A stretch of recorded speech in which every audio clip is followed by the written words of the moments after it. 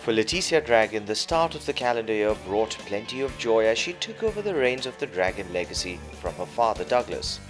Her journey, however, earlier took her across the globe. Oh, I was so excited. I was excited to not finally take over my father, but make him proud of me, and given the opportunity to show him whatever he's taught me and be proud of me in that area. From my late father to my late brother, and now it was me, and now it's Leticia has taken over from me.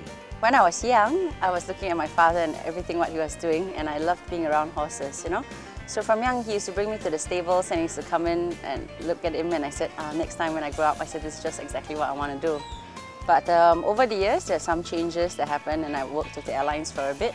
And after a while, I said I had to come back to my first passion, and that's working with horses. Yes, she flew with Singapore Airlines. She wanted to see the world, but then she wanted to come back to racing. She's been off and on coming to the stables, following me to the stables, look at the horses. And when she was free, during her break, while she came back from overseas, she would come and see horses training in the morning, off and on. Oh, well, my intention was to see the world, is to gain a little bit of knowledge and a little bit see what racing is like elsewhere as well. Being in the airlines taught me quite a bit because Singapore Airlines was a very good training ground for me in terms of leadership skill, people management, and as well as I had a chance and the opportunity to meet people from all walks of life. As much as doing that, I had a little bit of time off when I was overseas to especially go out to some of the turf clubs and all, and the tracks to see how racing is like and type of horses and things like that. So it was just pretty much, all in all, a good opportunity for me.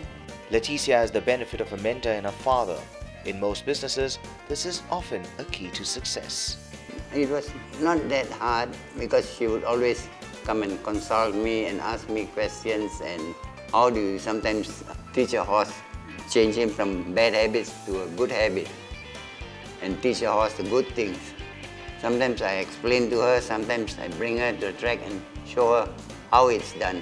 It's over every day doing the same thing.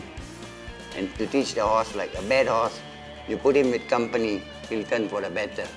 It's just a matter of time. Well, I think working with my dad was a good experience, and it's still a good experience.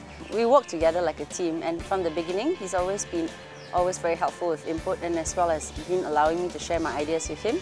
We've explored a lot of ideas together, and he's trained me and taught me the things that I need to learn, and shared with me his experiences throughout his racing years. Leticia did not have to wait too long for her first winner. In fact, it came on her very first day as a trainer at the races. I wasn't so nervous about having my first day or being the first day as a trainer here in Singapore, but I was more in deep thought about all the procedures and making sure everything ran on right, and the show ran on smoothly the first day when I took over. In terms of the horses, I said, well, racing is racing, and with a bit of luck, hopefully we'll go there and greet the judges. And most of the horses, or some of the horses that ran that day, had a little bit of potential, and I have a little bit of time for one or two of them there that day. So I was hoping to have my first winner on arrow to post, but he came up a bit late, and well, he didn't disappoint me the next start because he came up there to win for me.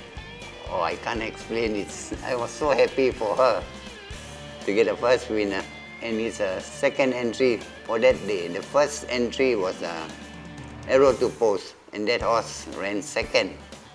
And the second runner for her in that day, on the 1st of January, won for her, and she was so happy with it. I was so excited because Chaya was a horse that's very close to my heart. The owners have been very supportive of me even when I first started with my father, It was a horse that we picked on a New Zealand bloodstock sale, and we both looked at it and says, oh, he's a small boy, but let's see what he can do, And being my first winner and being the first horse that I chose for this particular owner who's been supporting me all the while since day one, it was even more a greater joy than that. Away from the races, Leticia continues to live a balanced life. Well, I like going out for movies. I like movies, I like sea sports, I like the wakeboarding, jet skiing and all. And pretty much on weekends, like on Saturday, when we don't have much in the evening to do here, I'll go out to the beach for maybe a little bit of water skiing or jet skiing. Looking ahead, while Leticia has the world at her feet, she knows that she has only now really started flying. For the moment, my ambition is to do my best, train as many winners as I can. Well, I need the support of good owners and all, and good horses. And hopefully one day, who knows, maybe I might be there. More winners, more support, more better horses, and maybe sooner or later try and win some of the big cups.